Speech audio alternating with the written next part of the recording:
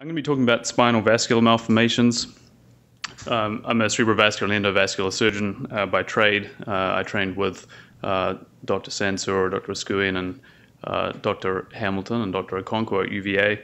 So I'm looking at things from a different angle.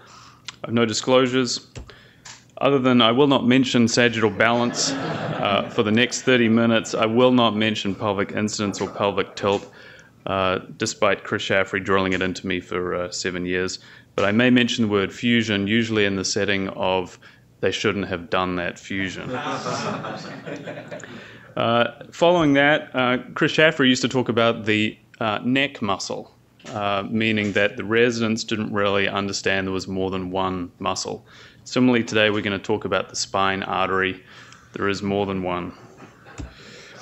So we're going to describe a classification system of shunting-type vascular lesions. We're going to look at some spinal vascular anatomy. It's important to know the basics. And then some sort of characteristic imaging findings that you see with spinal cord AVMs so that you don't miss these in clinical practice. And then we'll go through some of the diagnosis and treatment. These are pretty rare things, but it's important to at least kind of know that they exist so you know where to look them up. There's various classification systems that have been used. Yesagel started in 1969, and they're based on different things: histology, pathophys, or anatomic locations. The two that are most popular are introduced by Spitzer in 1992 and then revised in 2002. This is the one that I understand because it only goes to 4. Spinal dural AV fistulas, or type 1s. The type 2s are the intramedullary or glomus type AVMs, and we're going to focus on those two. And then there's the more rare juvenile type 3s, and then the type 4s, or the intradural perimedullary AVFs. And then there's some others that are excluded from that classification system, but were re-included in the 2002 classification system, which is just too big for me to remember.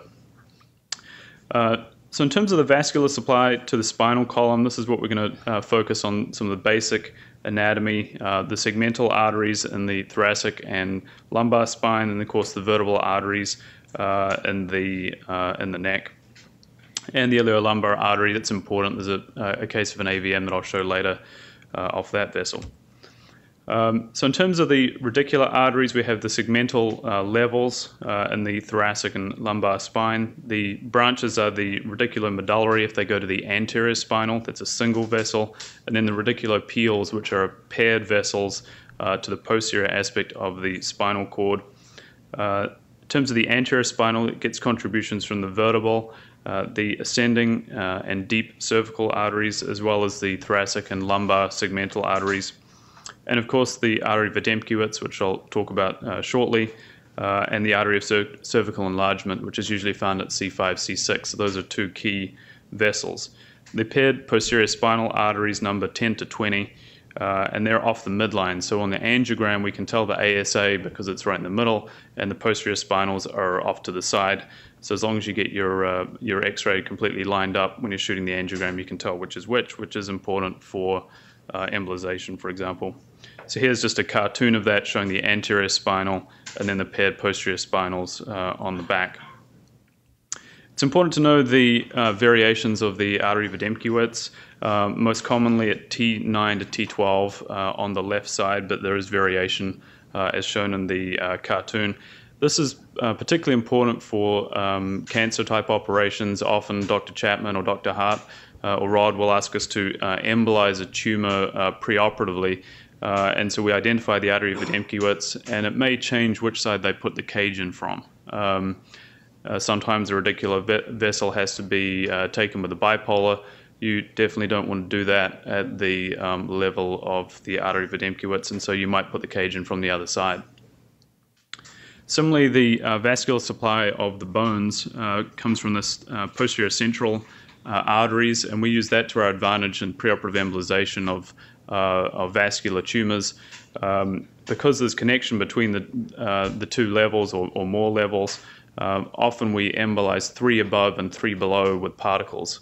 And we've really found a massive decrease in the blood loss from doing that approach. So rather than just embolizing the operative level, if you embolize above and below with particles, you can really decrease the blood loss for the surgeons doing the corpectomies.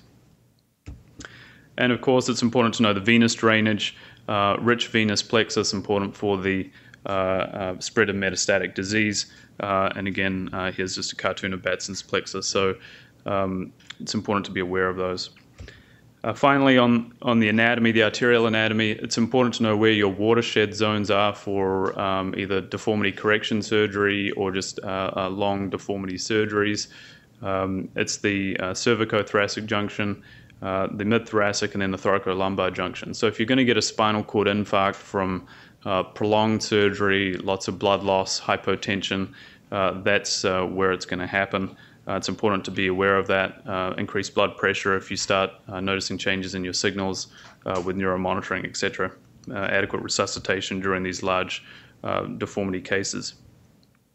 So this is a cartoon of the normal anatomy. I'll be using that as reference to a couple of these other spinal AVMs. So we have our medullary arteries coming in off the radicular artery coming in. And this can go awry in different ways.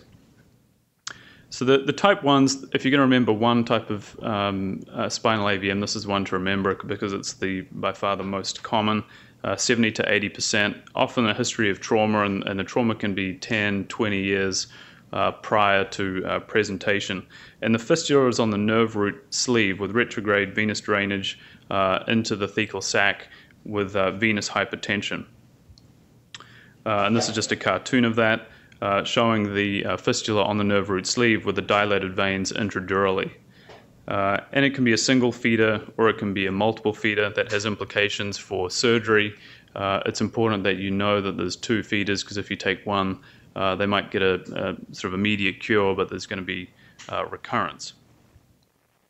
So the classic presentation is a male, 40 to 60 years old, slowly progressive, often back pain, leg weakness, and then you get the radicular symptoms coming later, and activities which can worsen with intra-abdominal pressure, or you can get the foie arteriogenèse with spinal cord infarction. We'll look at some of the imaging features, but before I get onto that, I think it's really important that if someone has this long history, that this diagnosis is kind of in the back of your mind, because the vast majority of dural fistulas that I see have had a history of at least 6 months, often had prior spine decompression surgery, and no one's really kind of looked for these characteristic imaging findings. So you can see central T2 changes on MRI. The key thing, enlarged serpiginous veins, cord swelling, and cord enhancement, particularly on the very surface of the cord. That can be a sign of a fistula.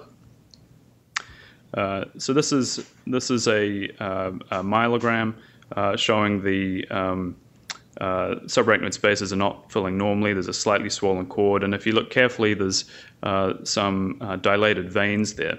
And so in this case, a fusion is not the right thing to do because it doesn't address the primary pathology, and the patient will not get better. No, it was not my case. And so I'll just skip across this. So on the MRI, you can see here there's a diffusely swollen cord, and if you look closely in the middle panel, it's a little bit hard to see with the projection. There's some dilated veins there, and that's a sign that you've got to look further for a dural fistula. And again here, you can see with the magged up view, you've got a lot of dilated veins in the CSF spaces, and that can be a sign of a dural fistula that needs to be addressed. Similarly here, another positive laminectomy sign. So a spinal decompression has been performed, but the surgeon has failed to adequately identify that there are dilated veins above and below the area of the decompression, which is from a dural fistula. And you can see the enhancement on the panel on the right, right up against the brainstem. That's a dilated vein, which is enhancing with contrast. So if you see a vein that's right up against the spinal cord, then you need to look further. Similarly with time-resolved MRA, you can see the dilated venous structures quite nicely, and that often helps us when we're going to angio because we know exactly where to look rather than shooting every single vessel, which can be quite tedious. So when it comes to angiograms, again, we're looking for single or multiple feeders.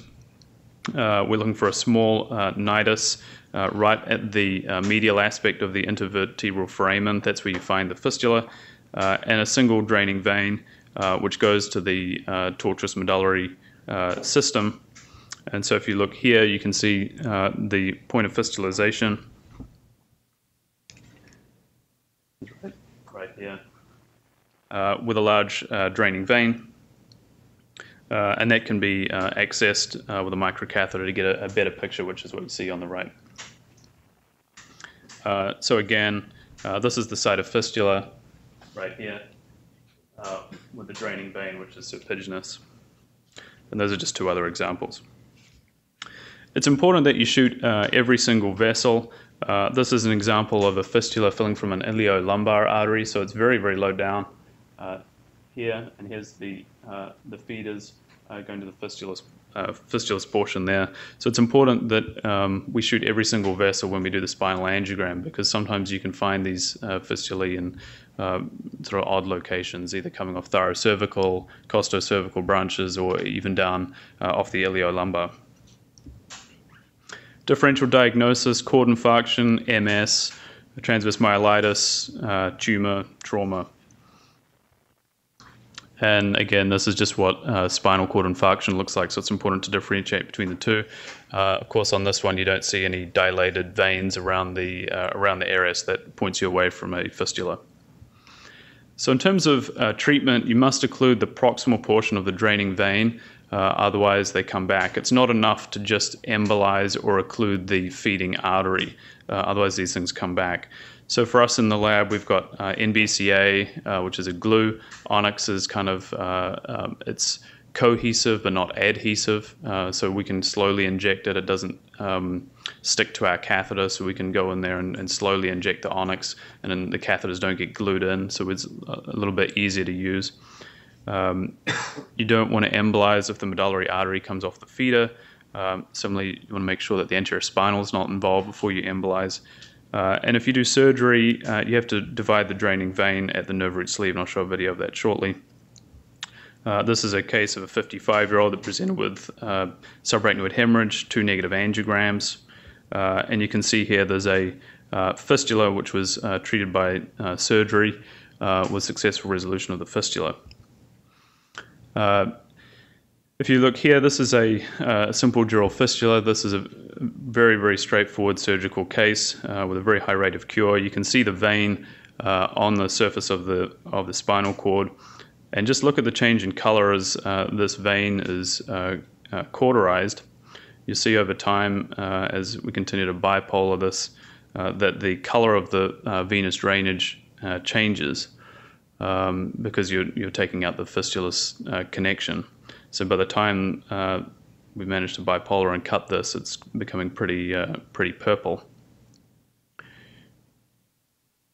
So as long as you get that fistulous connection, you can see here that the color of the venous drainage is changing. As long as you get that fistulous connection, that's all it is. It's a very, very simple operation, and has a very low rate of recurrence. And again, that vein's completely changed color now. So one of the things that we can do is the intraoperative indocyanine green video angiography, and you can see the early venous drainage there. So when we use the microscope with the ICG, you can see there's early filling of that vein. And then once the fistula has been dealt with, you can see the venous drainage doesn't drain out. So there's no flow in that fistula anymore. And for complex fistulas, we do intraoperative angiogram. There's some technical nuances with that because you're prone, so we typically have to wrap a sheath around the body. And of course, when you're doing the angiogram, everything's back to front, which can be confusing. So in terms of treatment, liquid embolics have been used, NBCA or Onyx. As I mentioned, there is some recurrence, so surgery is usually what I do if I can. Here's just an example of embolization with NBCA. You can see the before and after. Once the glue's in, the dilated veins are gone on the MRI. With EMBO, with PVA, that was the original particles that were used. The results were not good. The particles would dissolve and you get recanalization. NBCA was then used. And since then, Onyx has come about, and there's numerous smaller series which have a very high rate of cure. So in the right patient, as long as you can penetrate that vein, get a microcatheter right up to that arteriovenous fistulous point, you can get a really good result with Onyx. Having said that, surgery has almost 100% cure rate, and it's a relatively straightforward operation. For patients that don't want to take that chance of not having a cure in a healthy patient, I go straight to surgery. So just to compare the two, spinal AVM versus dural fistula. Spinal AVMs are rare. The dural fistulas are much more common. The fistulas are low flow. The AVMs are high flow. AVMs present with hemorrhage. Fistulas usually present with myelopathy or slowly progressive symptoms, and tend to be in older patients. And they tend to be found between T4 and L3. So I want to talk a little bit about glomus spinal cord AVMs, usually young adults. It's a discrete lesion within the spinal cord. The mortality rate when these things bleed is really high, 18%. They rebleed 10% in the first month, 40% in the first year. So these are bad news. And here's just an example on the MRI. The cord is kind of wrapped around these things. They're intimately involved. It can be very, very difficult to deal with surgically. And that's just a cartoon demonstrating you've got a single feeder usually, and the nidus is tightly packed with normal spinal cord around it. It's important to differentiate your other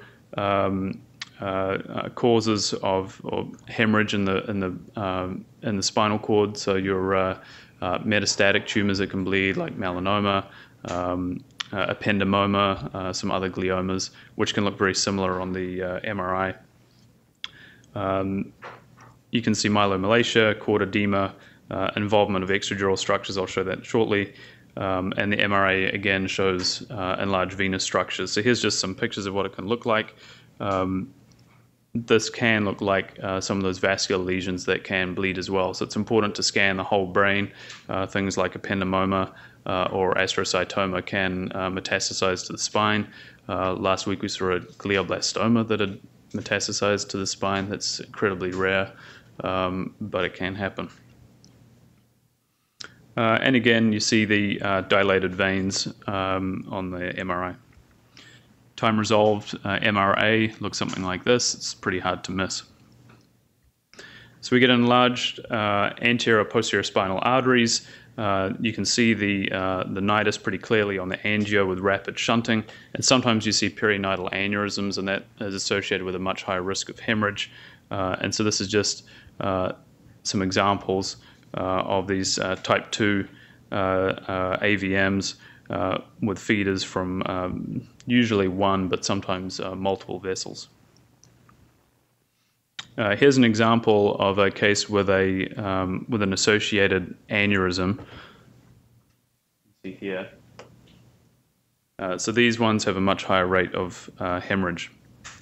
Again, it's important to look at all vessels as they can be filling from multiple different locations, and it's important to do an angiogram of the whole spinal axis so that you can identify where your anterior spinal artery is and your artery Wiedemkiewicz with the characteristic hairpin loop.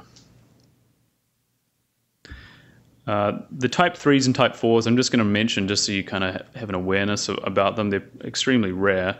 The type 3s can involve both intradural and extradural components, and if the whole metameric segment is involved, it's called Cobb syndrome, and they can present with hemorrhage or compression type symptoms.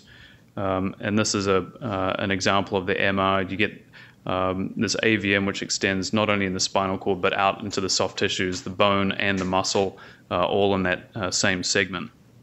It's usually young adults or adolescents. Here's just another example.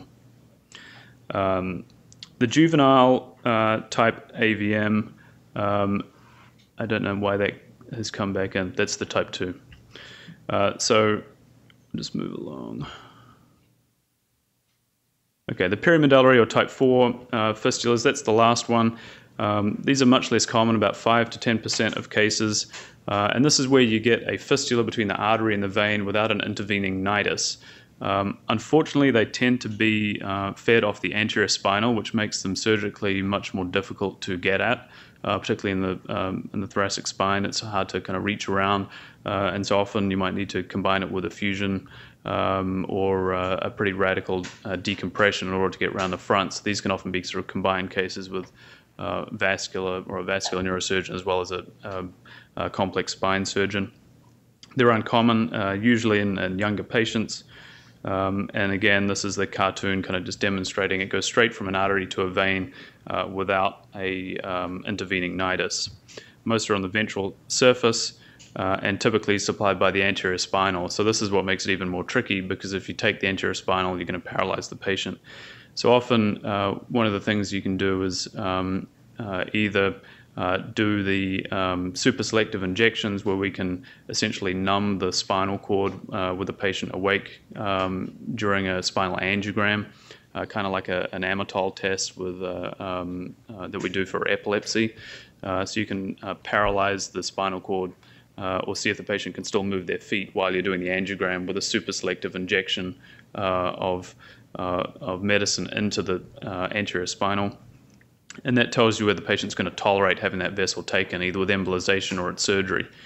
Similarly, your neurological monitoring at surgery can be used to see whether they're going to tolerate that. Skip over that. And here's just an example right on the surface of the cord.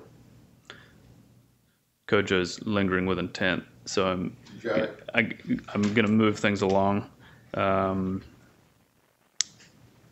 I think we've got one more thing to talk about. Yeah, basically the summary of surgical intervention for these is not great, but the outcomes are not particularly good if you've already had a hemorrhage anyway. So with appropriate angiography, you can select out which patients are going to do well from embo or surgery. With the type 4s, reasonable outcome, 90% improved or stable. If it's on the back of the spinal cord, you can operate on those pretty safely. If it's on the front, we tend to try and embolize those because they're hard to get to surgically. And finally, I'll just mention one more type. This is usually seen after trauma.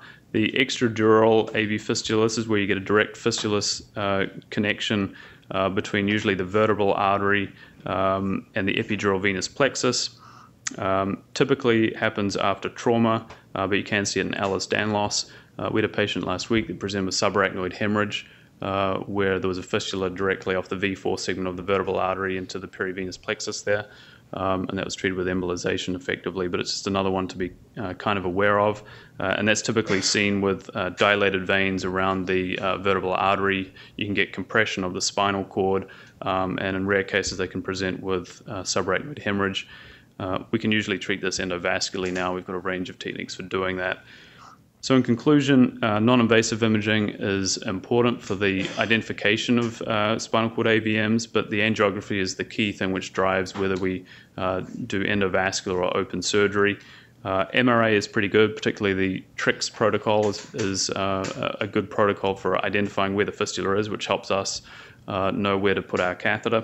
But appropriate early recognition, particularly of the dural fistulas, is key, and the median time to diagnosis is about 6 months for those, and those are the ones that are going to get you in trouble when you go out into practice, is doing the lumbar decompression on a guy with a dural fistula. So I just want to re-emphasize that. So now that Kojo's lingering with intent, I'll stop there.